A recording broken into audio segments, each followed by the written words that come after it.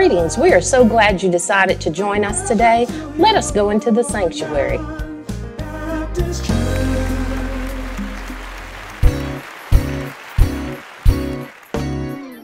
I just wanna praise you forever and ever for all you've done for me. Blessings and glory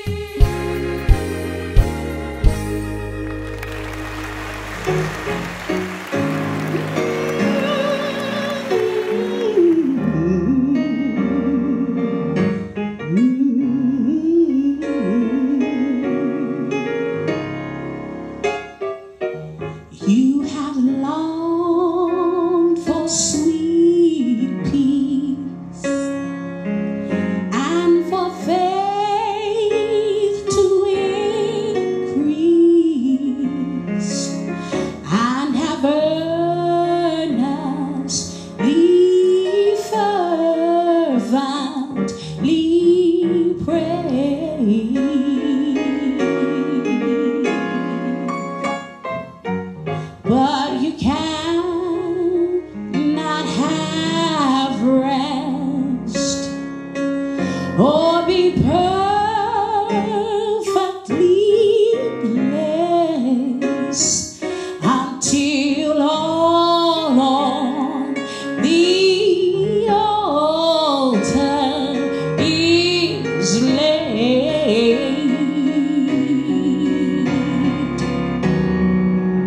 Is your all on the altar of sacrifice laid? Your heart, does the Spirit control?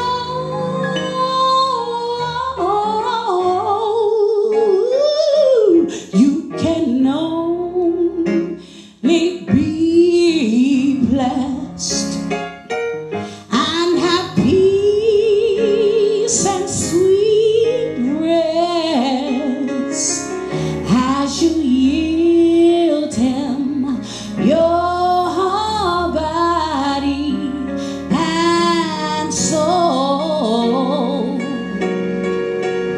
Ooh, is your all on the altar of sacrifice laid? Your heart, does the Spirit control?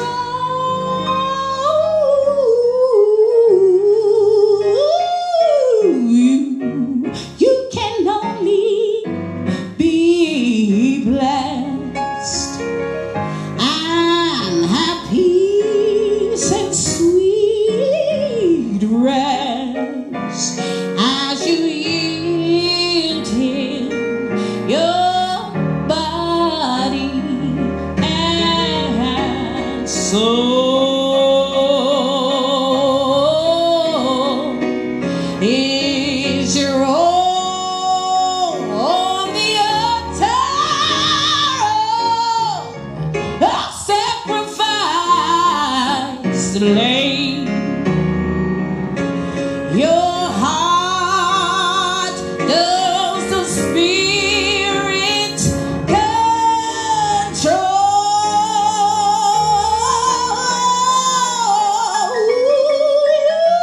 You can only be blessed and have peace and sweet rest as you yield Him your body and soul.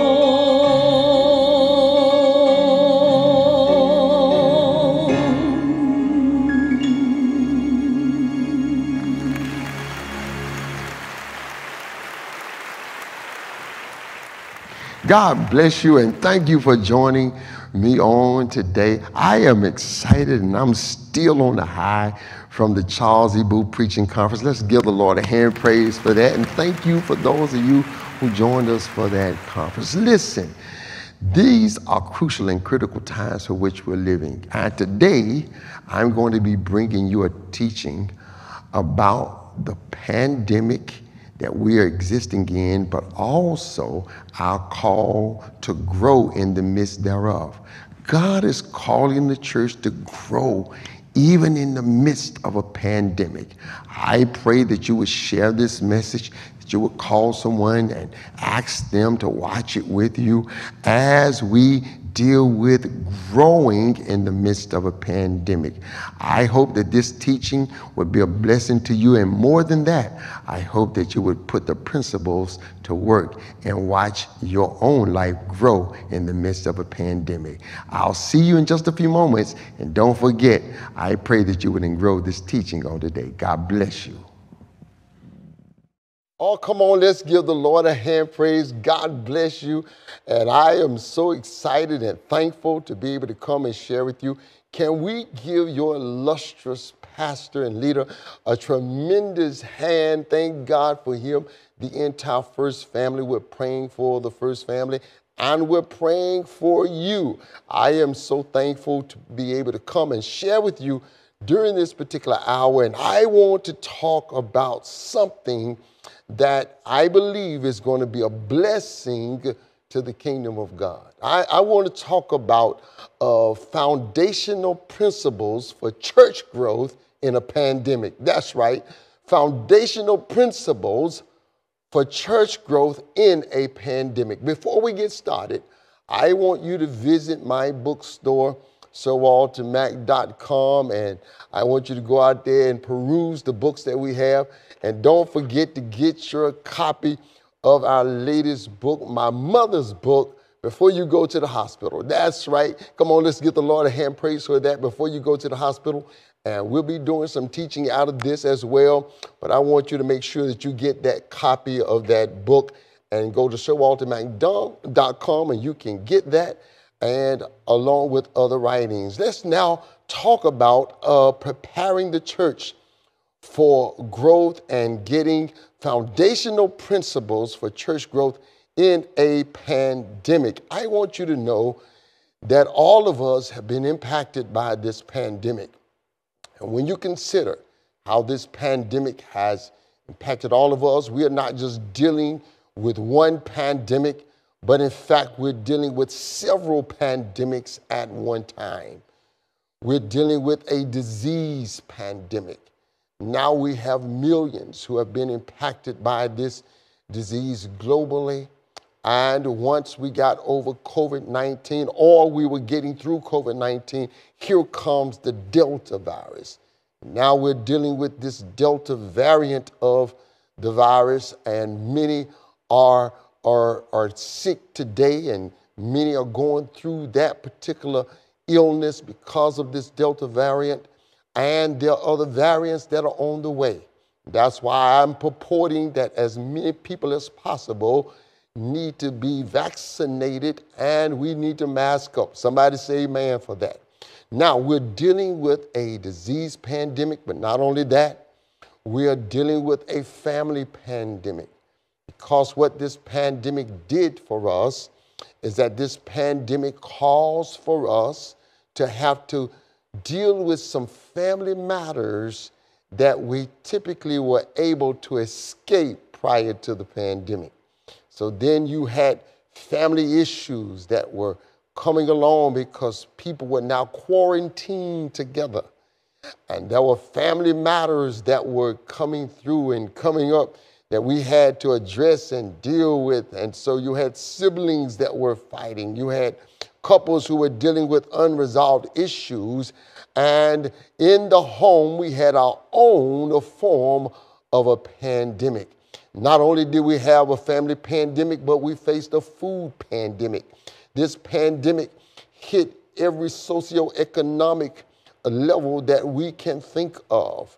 This was a pandemic that had people driving Mercedes-Benz and BMWs in the line waiting on food boxes because restaurants were closed down and we could not go out to eat. And so we had to survive the best way we could.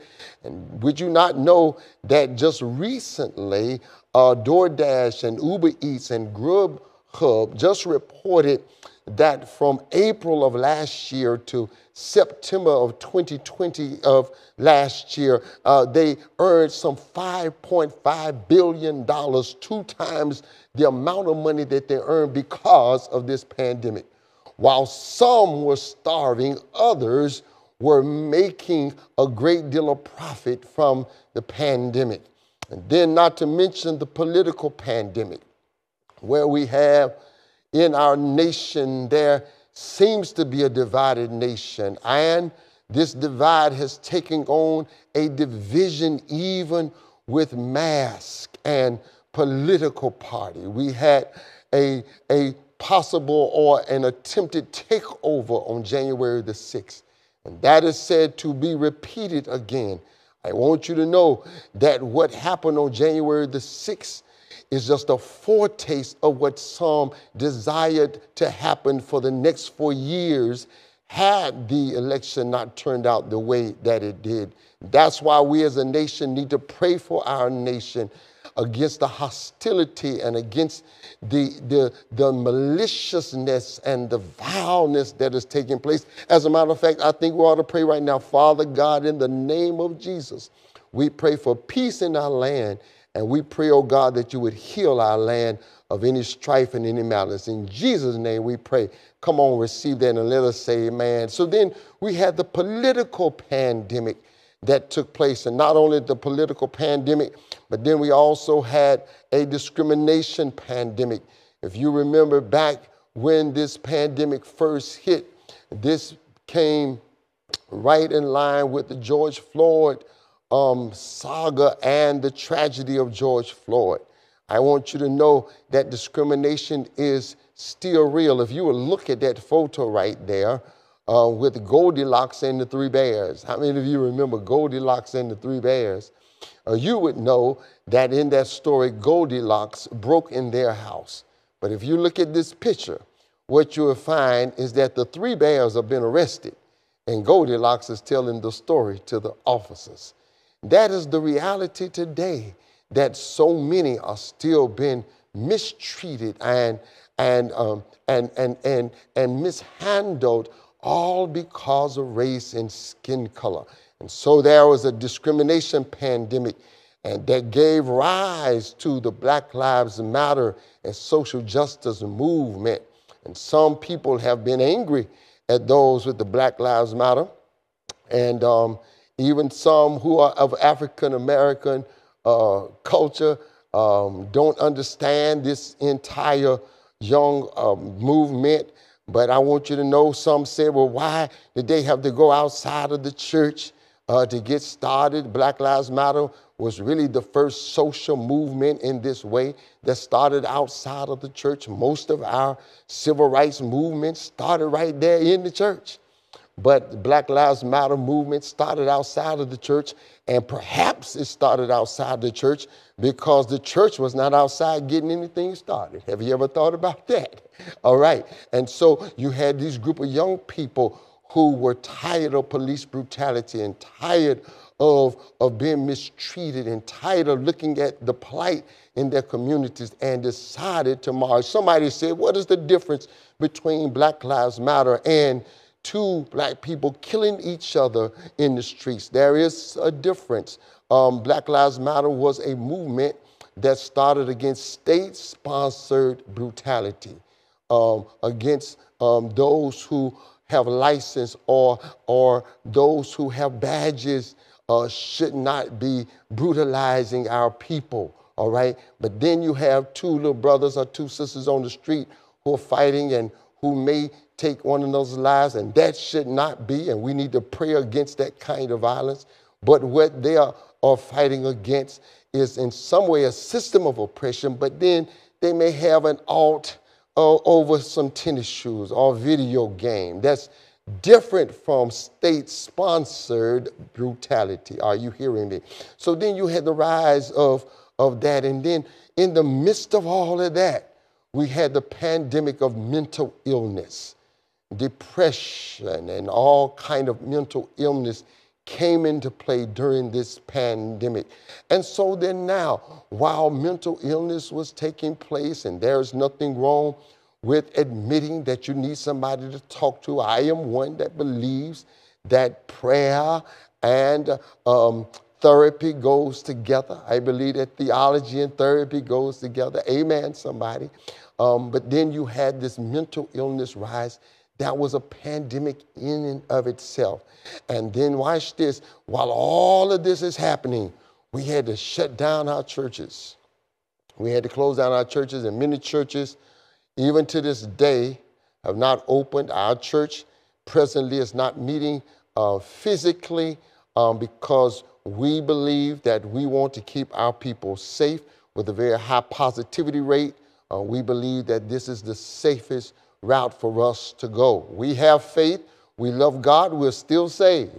But we believe that this is the safest route for us to go. Other churches may make their own decisions and choice, and so be it. But I want you to know that many churches shut down in the midst of all of this, and it forced us to have worship in our own homes. I mean, it forced us to have to go on our computers and our iPads, and we worship God in spirit and in truth. We turned our living rooms into our sanctuaries. We turned our bedrooms into our shouting rooms, and we really had our secret closets right there with us. I wish I had somebody who knew what I was talking about. Yes, this pandemic forced us to worship God right where we were. And I want you to know that I found a video of a young brother who was just driving in his car and had church all by himself, because that's what we had to do in the midst of this pandemic. Watch this brother worship right here. Come on in here. Come on, get your praise on. Woke up this morning, got out of my bed, looked around. This is what I said. Thank you, Lord, for the blood you shed. You put the roof up on my head. Thank you, Lord, for another day. Only blessing you sent my way. I could have been there in some lonely way, but you. Come on, let's give the Lord a hand praise. That brother is having church all by himself. So then now, watch this. This pandemic hit us. We're dealing with it on many fronts. But in the midst of all that's happening, the church is still called to grow. I want you to know, when we talk about church growth, we're not just talking about physical growth. We're not just talking about the growth that you can measure with the eye, but we're talking about spiritual growth. We're talking about moral growth. We're talking about emotional growth. We're talking about financial growth. In the midst of a pandemic, the church is still called to produce and to grow. That's what revival is all about. Revival is about a time for us to measure ourselves with God and to see where we are in reference to where God desires us to be. And if we look at it, all of us still have some growing to do. So then let's talk about why it is that the church needs to grow. You look right there, and you'll find that Tom Rainer, a researcher of the church, in his book, Leading a Post-COVID Church, talks about some of the realities that they're finding about churches even today, some who have already returned back. Here's what they discovered of some of the churches who have returned into worship or in worship. Here's some of the findings that they found. One, that some churches are still as pre-stagnant today as they were before the pandemic. In other words, there have been churches who have gone through an entire pandemic and have not changed one iota. I want you to know that Gardner C. Tiller said something, that if you got to go through something, you ought to get something out of it. How is it that you can look around and you see 680,000 people dead and more people right in this nation that are dying, and our churches remain stagnant and the same? Sameness could be the introduction to sin, because we refuse to change and to do something different. God is always changing, not his substance, but how he manifests himself always changes. In the Old Testament, he shows up in theophanies and things like fire and a still small voice. And then in the New Testament, he shows up in a body, wrapped in a body, in flesh. And then in the book of Acts, he shows up by way of spirit. I like the way one theologian put it. One theologian said, in the Old Testament, we see God before skin. In the New Testament, we see God with skin. And then by the book of Acts, we see God in skin. He's always changing, but his substance remains the same. How is it that our churches refuse to change after a pandemic? Then they reported that less than 50% of the population in America is religious. And this is down from 70% just 20 years ago. Then look at this. 60% of Americans will not step inside of a church or a synagogue this year.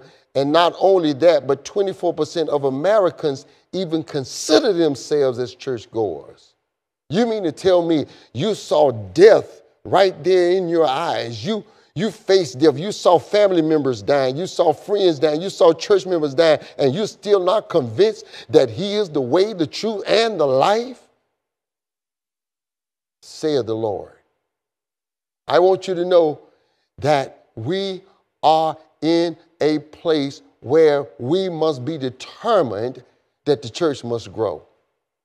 Look at this picture that they're painting. They said that one of the researchers found that after the pandemic, they found that those who are returning back to church in some places, complainers are still complaining. That lets me know that COVID can't even stop some people from complaining. Help me, Holy Ghost.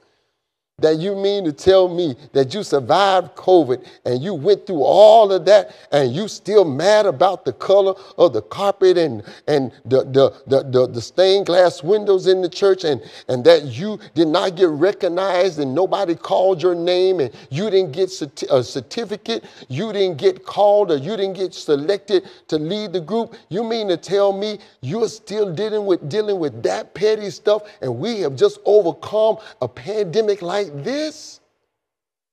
Complainers are still complaining. This is the finding among those churches that have already returned back to worship. But then it says that in the midst of this, and this is why we need growth, that 40% of churches have sustained financially better than expected, and that technology giving is expected to be here and to soar. Now, here's the deal. God has blessed our ministry. Come on, let's give the Lord a hand praise. God has blessed you that you've been able to tithe and give and support in the midst of all of these pandemics that we were facing. You were still able to support your ministry. But if you were not, this is an area for you to grow in. Because in the midst of a pandemic, you still have to grow.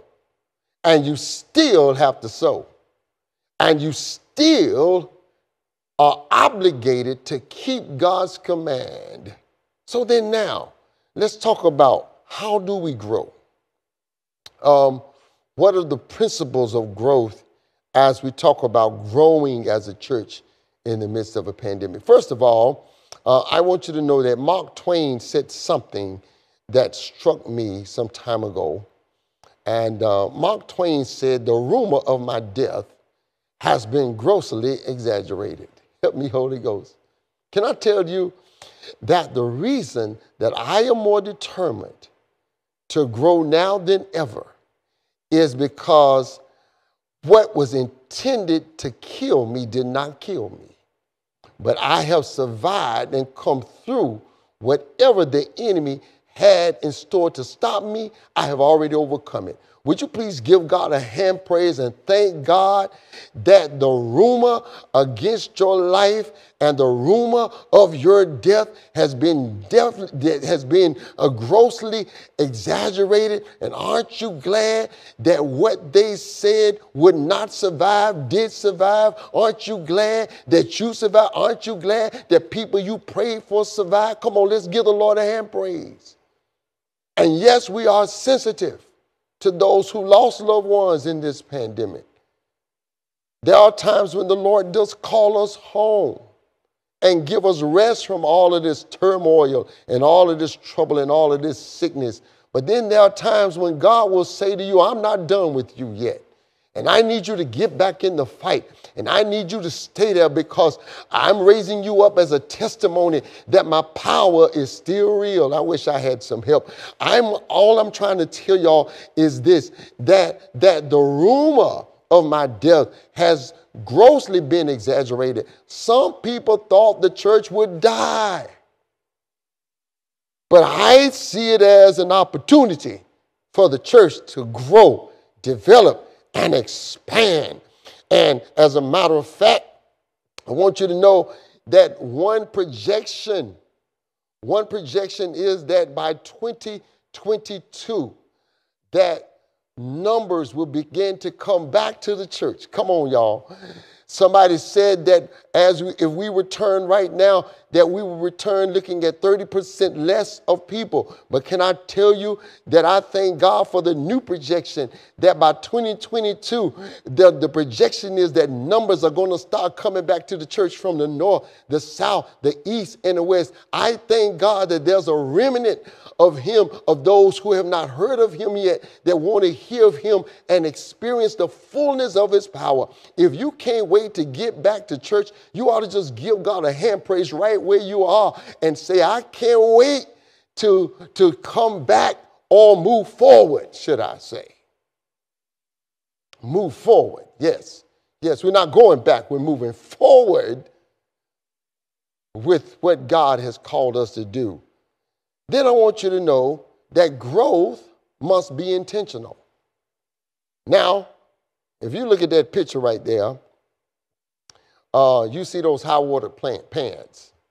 I remember when I was coming through grade school, that you were the laughing stock if you showed up to school in high water pants. And the children would say to you, if you got to school in high water pants, hey, you need to pull your shoes up. But I want you to know this, that the reason that I put that picture there is because when you're growing as a teenager, as an adolescent, you never see yourself grow. You never see yourself move from 5'1" to 5'3" to 5'8" to 6'2". You never see yourself growing. If somebody has seen themselves grow, I want to meet you. Because the truth of the matter is, we never see ourselves grow. We just wake up and one day, what used to be small or fit us properly is now small and can't fit us anymore. What used to be a perfect fit is no longer a perfect fit because we have grown. That's how growth is in God. You don't see yourself growing. You don't see yourself becoming what God wants you to become. You just know that what they did to you last year, if they do it to you this year, it didn't have the same effect on you that it did last year. It used to make you cry, but it doesn't make you cry now. That's growth.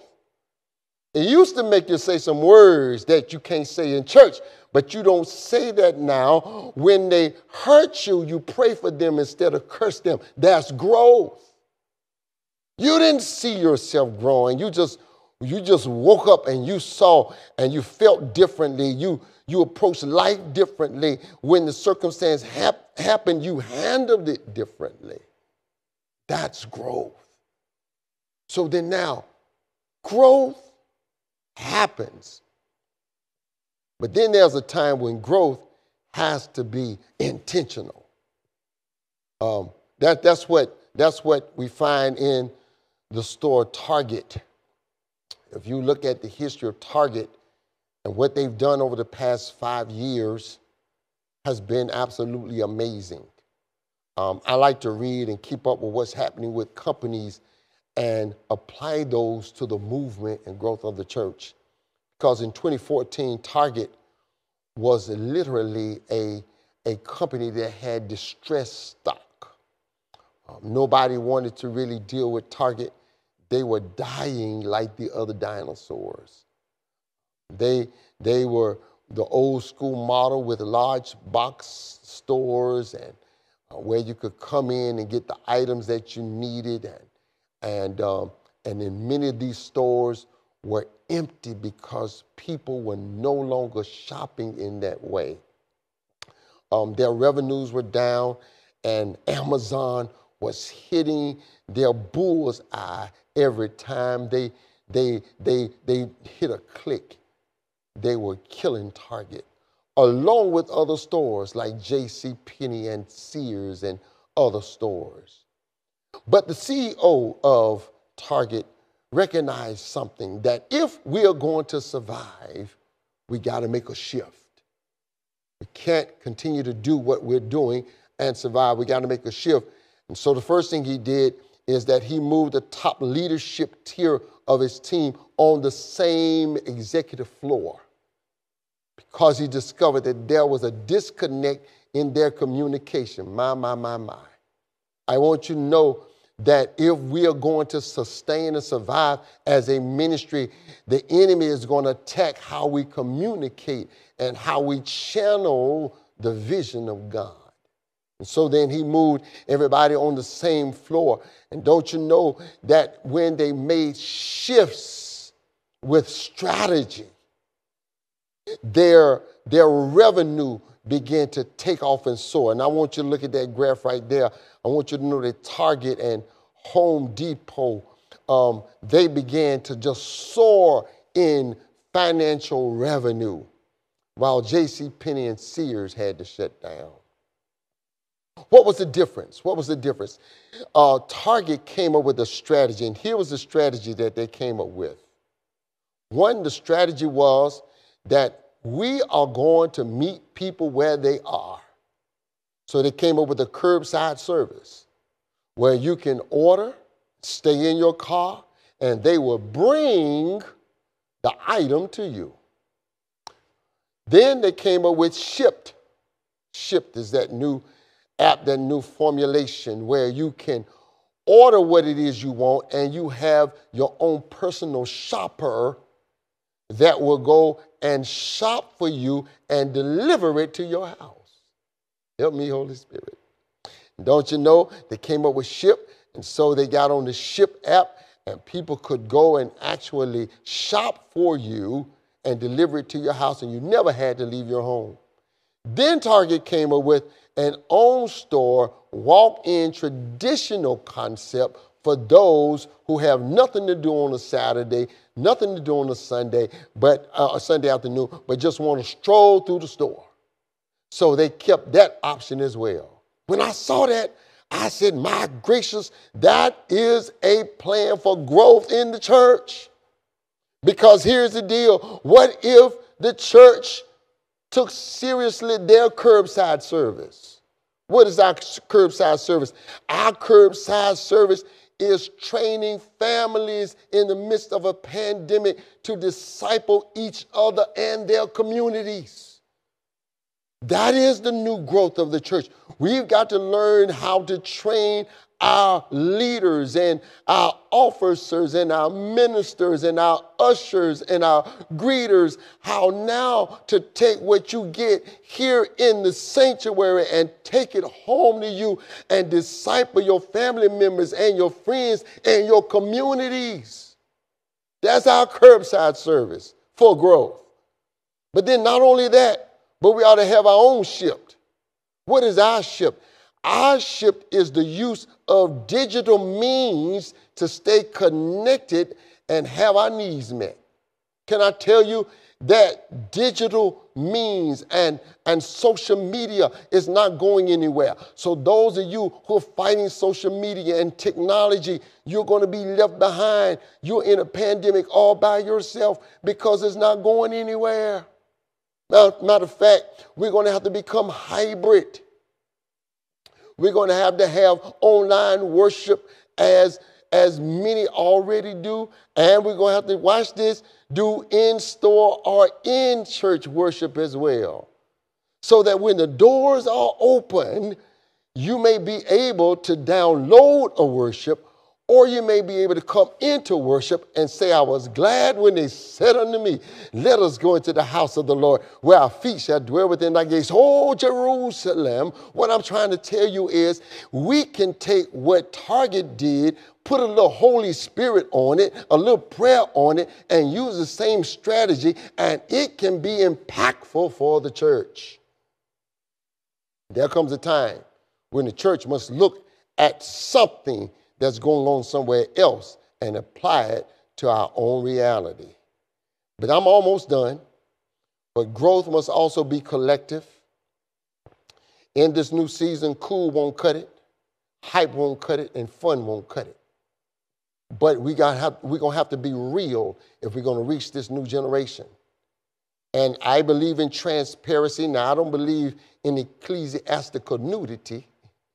I believe some people get too transparent before their healing, and so we lose more people than we draw them. But I do believe that we're going to have to learn how to keep it real and be transparent. Growth must be collected. That means everybody must take part in the growth process. There is one leadership principle that I like to share with you. And one once said that if there are 10 people in the boat, then you can expect 10 people that's rowing in the boat. 3 will be rowing with you. 5 will have their paddles on the lap, and 2 will be trying to sink the boat. Can I tell you that in this season, we need more helping us to row this boat? That this is not the time for you to sit back and say, well, because we're not in worship, and because we're not in traditional church, that we don't have anything to do. No, we need you helping to row the boat. But then those of you who have the paddles on your lap, I need you to pick up your paddles, and I need you to pray about where you're going to be involved as we move forward in the kingdom of God. What are you going to do with all that's happening around us? What are you going to do with your paddle? But then those 2 that's trying to sink the ship, I want you to know that the hand of the Lord is against you. And whatever you try to do to tear down any ministry or any vision that's sown into this ministry, I want you to know that the hand of the Lord is against you, and you shall not prosper. This is not the season that we have people around us, or we need people around us trying to sink our ship. But we need everybody rowing and everybody working. So then I want you to know that there are some growth gaps that we must get over. The intentional gap, where we believe that everything has to be excellent in its way. Yes, we believe in excellence, but understand that excellence has to happen in the ministry. But there are times when ministry is rugged. And that there are times when you got to move and be fluid with where ministry is moving, and let God work it out and while you figure it out. Are you hearing me? There's the perfection gap. There are some people who never grow because they say, I must have everything perfect before I do what I need to do. Can I tell you, there is not a season where everything in your life is going to line up where it needs to. As soon as one thing get in line, here comes something else out of kilter. As soon as you get that in line, here comes something else out of kilter. So you got to learn how to balance. And you got to learn how to function when things are not just like you want them to be. There's a traditional gap where some people say, well, since it's been this way all the time, let's just leave it this way. This is a new season. We just overcame, or we're coming through a pandemic. Nothing is the same. So we need you to make the shift. Would you please put that in the chat box somewhere and tell somebody to make the shift? Can I tell you, there's the comparison gap where you constantly compare yourself with someone else. I want you to know that you don't need to spend another minute comparing your gift with somebody else's gift. God has given you a gift to help this ministry grow. God has given you a gift to help your family grow. That's why you got to stop looking in your neighbor's house and check your own house and thank God for what he has given you. There's the expectation gap where we put limits on God. But I can tell you that God will supersede your limit if you open up and walk by faith and not by sight. And then there's the mistake gap where many people don't ever grow because they're afraid of making mistakes. I wish I could tell you that in this life you won't ever make mistakes, but some of the greatest accomplishments in this world have happened by people who have made mistakes. So let us now conclude and move forward. Everyone has something to do in this growth process. The pastor's role, if you look at that screen there, the pastor's role is to continue to speak vision and to talk about us moving forward. That is the pastor's role. The deacons and stewards should be contacting families and making sure that families are okay, and that when we are back in place, that they are also coming when we return. And then intercessors should be praying up the sanctuary. Praise teams and choirs should be practicing and rehearsing new music, if not in person, by way of Zoom. Social media teams should always be coming up with new marketing strategies to help the growth of the church and the development of the church. Ushers and greeters and health ministries should be reviewing COVID protocol and keeping the church safe and healthy for when we do meet and when we come together. Evangelism teams should have food items and resources ready because people are going to be calling on the church. And the church membership should be working by supporting and by giving and sowing into this ministry. I want to conclude by saying that there are some growth requirements and some language that we should be speaking, some things that we should remember as we're growing.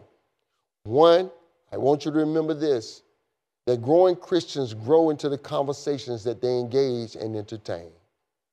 That in this season, you got to have the right people around you, speaking into your ear gate, keeping you encouraged and lifted up as we continue to grow as the body of Christ.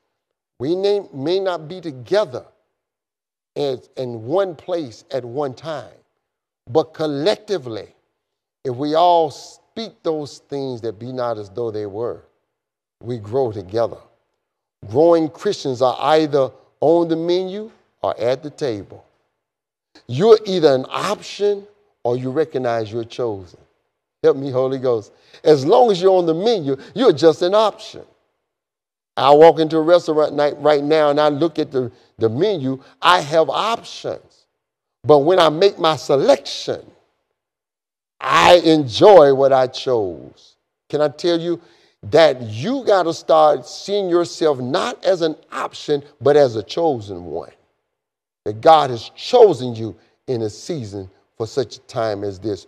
Growing Christians should never apologize for standard. If people want to be around you, they will rise to your level.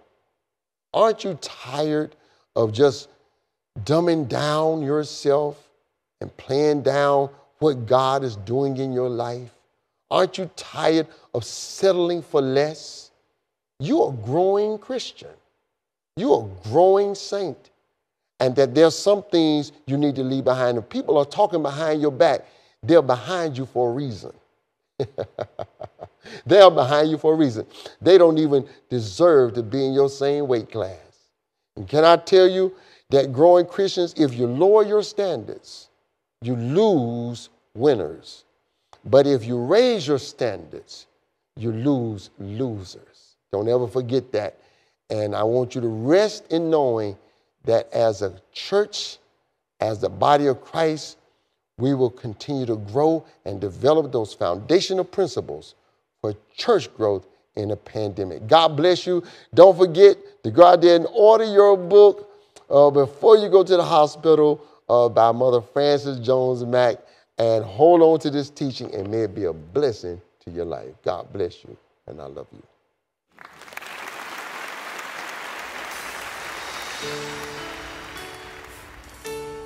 Anybody want to press a little further? Anybody want to press a little further? Somebody lift your voice into the Lord. Tell him, God, I want to press a little further. Press in your presence.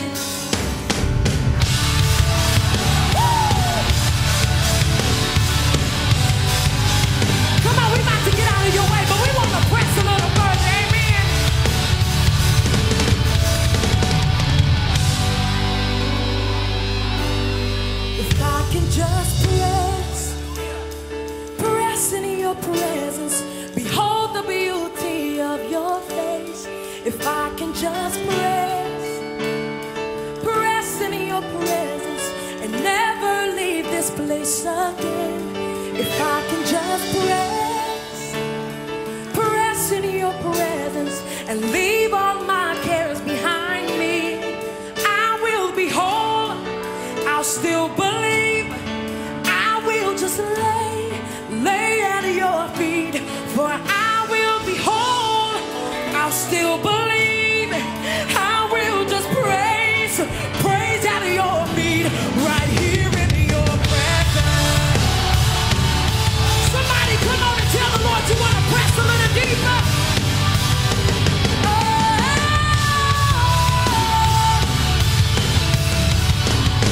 Somebody tell the Lord, if I could just press, if I can just press in your presence, behold the beauty of your face. If I can just press in your presence and never leave this place again. If I can just press in your presence and leave all my cares with me, I will be whole, I'll still believe, I will just lay at your feet, for I will be whole, I'll still believe, I will just praise at your feet, I will be whole, I'll still believe, I will just lay at your feet, for I will be whole, I'll still believe, I will just praise at your feet, right here. Somebody worship him. He's still alive, right here in your presence. God, this is what I found out about the Lord. You call me your own. So Lord, I give you me. You around the world. Listen, but yet you still want me. You call me your own. So Lord, I give you me. You around the world. But yet you still want me. Take my heart, take my mind, take my soul, never let me go. Take my heart, take my mind, take my soul, never let me go. You call me your own. You call me your own. So Lord, I give to me. So Lord, I give you all the world. You all the world. Listen, but yet you still want me. But yet you still want me. You call me your own. Come on, tell him. You call me your own.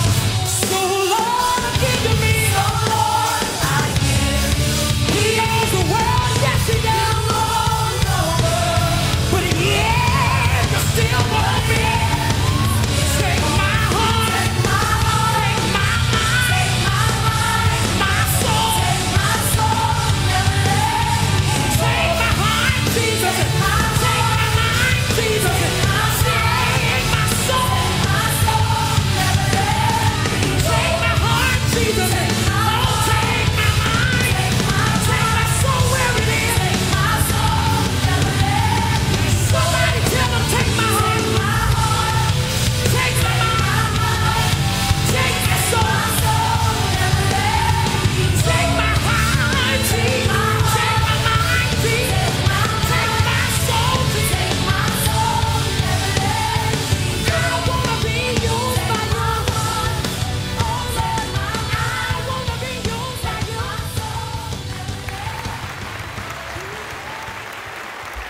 First of all, we want to thank you so much for your generous support so that we can continue to operate in excellence. The following are ways to give tithes and offerings using technology. Use the Push Pay app or go to Giving page on the Union Baptist website. Use the Cash app, which is $UBC 1200 Trade. Use the Givelify app. Union Baptist Church, Winston-Salem. For Rise Up giving, please use the designated Cash App. $ Union Baptist Rise Up. If you don't use technology for giving, you may bring your tithes, offering, and Rise Up campaign payments on Sundays from 10 a.m. till noon. Envelopes will be available. Or you can mail checks only. No cash. Only checks to 1200 North Trade Street, Winston-Salem, North Carolina, 27101.